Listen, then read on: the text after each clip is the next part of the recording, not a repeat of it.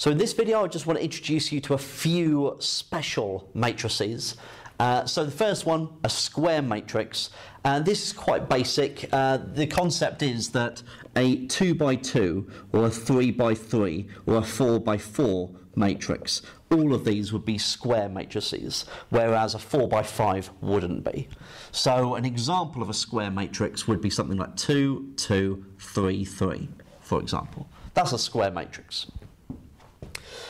The identity matrix. Now, the identity matrix, there is one for 2 by 2, 3 by 3, 4 by 4 for each square matrix. Okay, so we refer to this as I.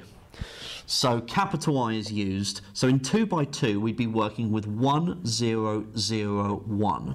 So the identity matrix has the top left all the way through to the bottom right as ones, and all other elements are 0.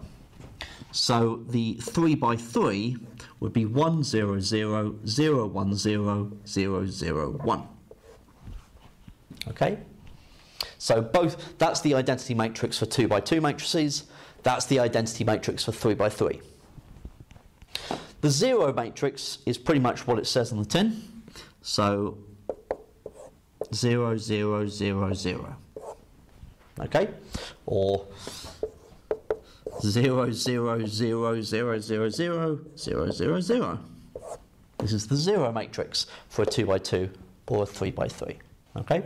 And so these are some special named matrices that we need to be aware of.